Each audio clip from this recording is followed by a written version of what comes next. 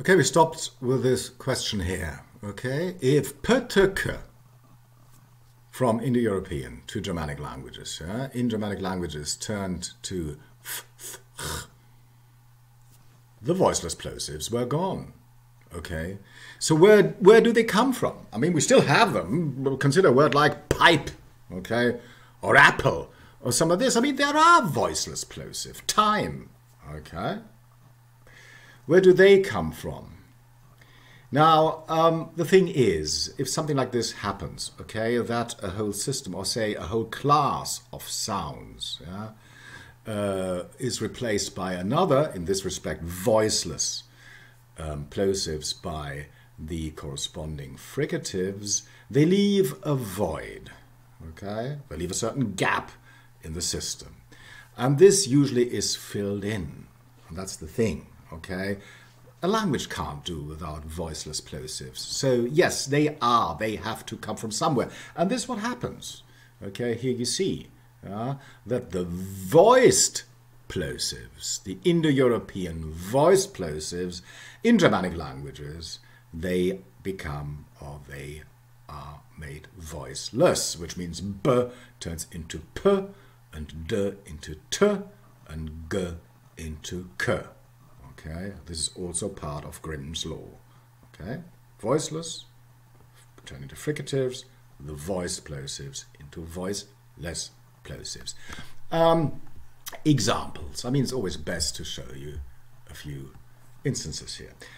We had this, the first one again. Yeah, Latin. We had this before. Pedem. Yeah, and there you see tut. No, it should read foot. Okay, it should read foot. I mean, sometimes, these things happen.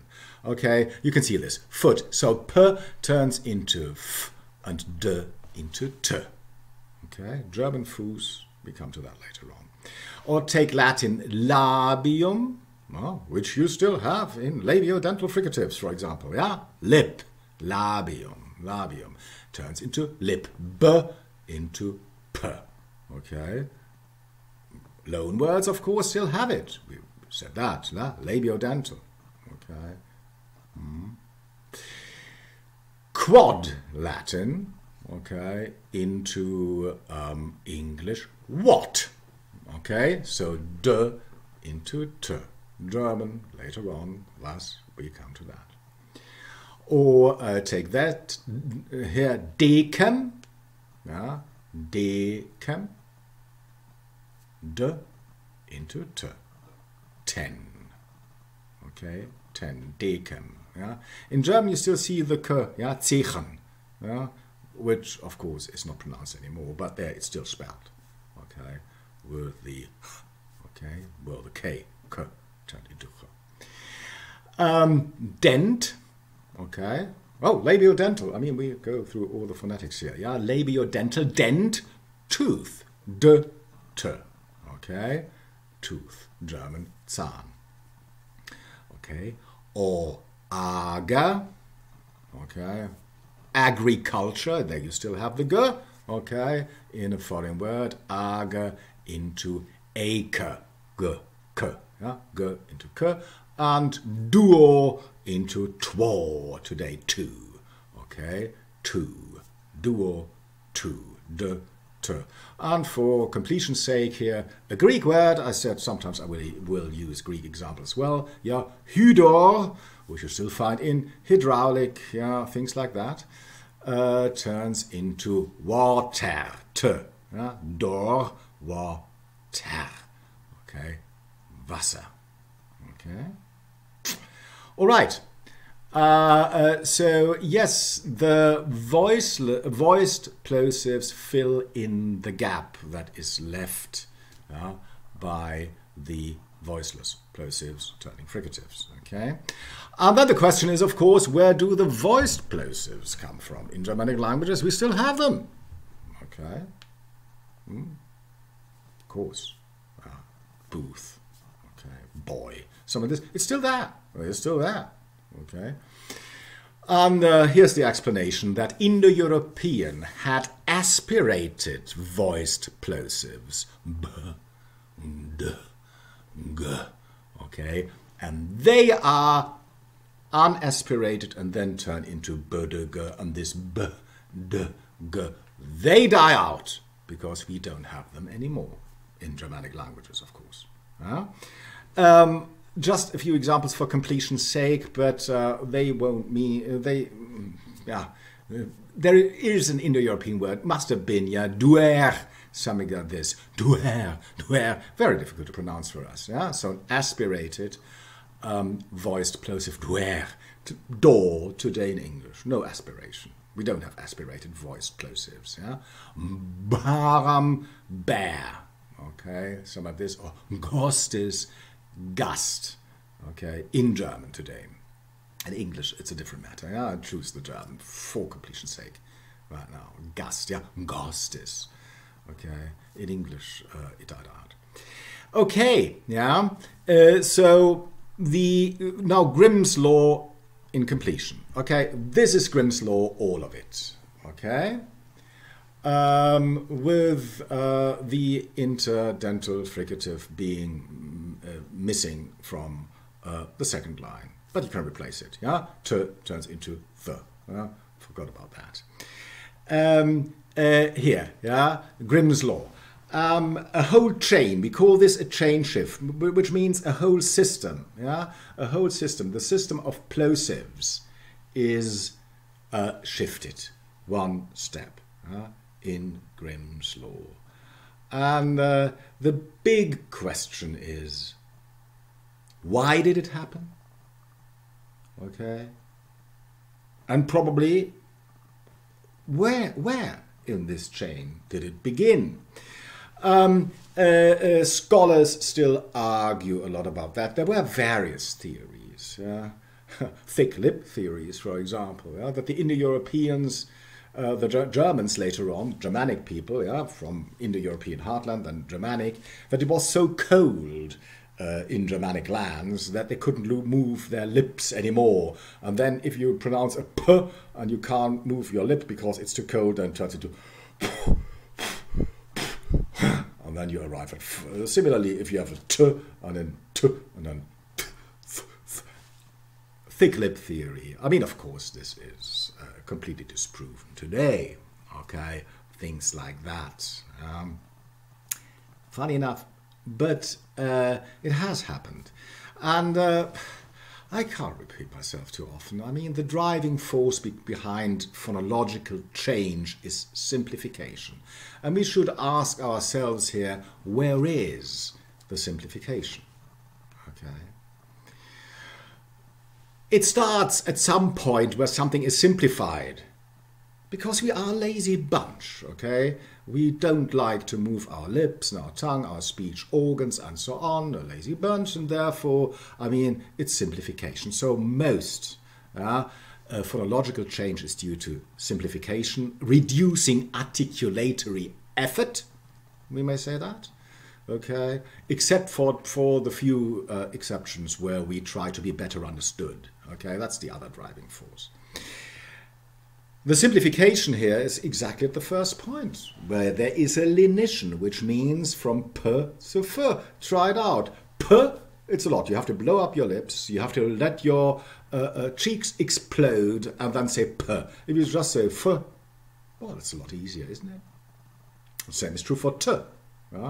If you don't t, you have to put your tongue up to your up to your alveolar, and then let it explode. If you're lazy and don't put it up there, it says a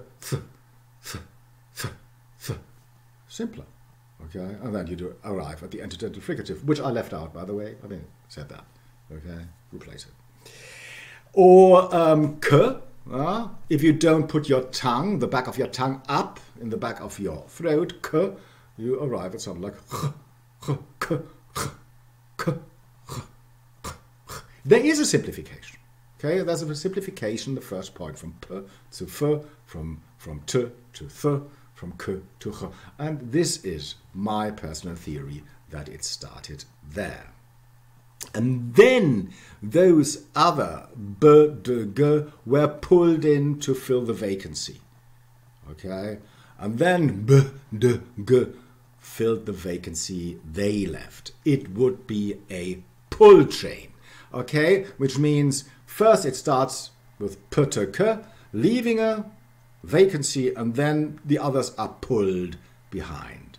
This is my personal theory, a pull chain. A push chain would be the exact opposite, yeah? That, for example, you start with b, d, g, they are unaspirated, and then because they clash with b, d, g, they have to move, and then the others have to move, okay? Because there's a clash in the system. I don't think this is very likely, although there are scholars still, of course, a lot of them, who prefer this theory. Make up your own minds. I mean, just be aware of the problem, okay? This sort of Grimm's law, first consonant shift, where did it start? Is it a push or a pull chain? There is a lot to say in favor of both theories, okay? But if you consider that simplification is the driving force, well, it must have started with a lenition. Okay, with putke being turned into fricatives, which would make it a pull chain. Just for completion's sake, okay, here an example, I mean, how this knowledge about correspondences between Indo-European and Germanic, okay, how this may enlighten us in order to understand the meaning of a word. Semantics. Take this one here, picus. Yeah, Latin means cattle.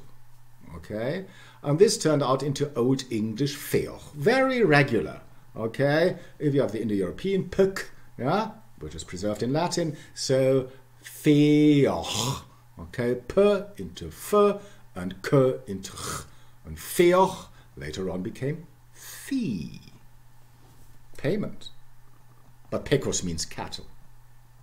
So, interestingly, I mean, the knowledge about the first consonant shift makes us see the correspondence between picus and fee, and then we may surmise, and it's easy to do that here, okay, that cattle was the penultimate way of payment.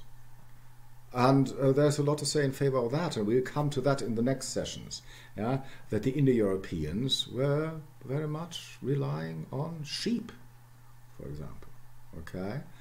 And so this sort of cattle was the payment, and that somebody who had a lot of cattle was a rich man or woman, which is still true for some societies in the modern world.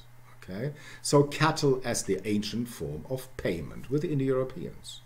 Okay? Because fee means payment. Feoch in Old English meant payment as well. Okay? But it derives from cattle. And if you look at, just for completion's sake, pecunia, well, means money in Latin. Well, they have that. Payment with cattle is money. Okay. One more example of this kind. In all languages, Germanic languages, Indo-European languages, new and nine are the same word. Okay, novus, novem, neu, neun, new, nine, and so on. Why? Well, because the Indo-Europeans, they counted with their fingers only. Okay, this is one explanation.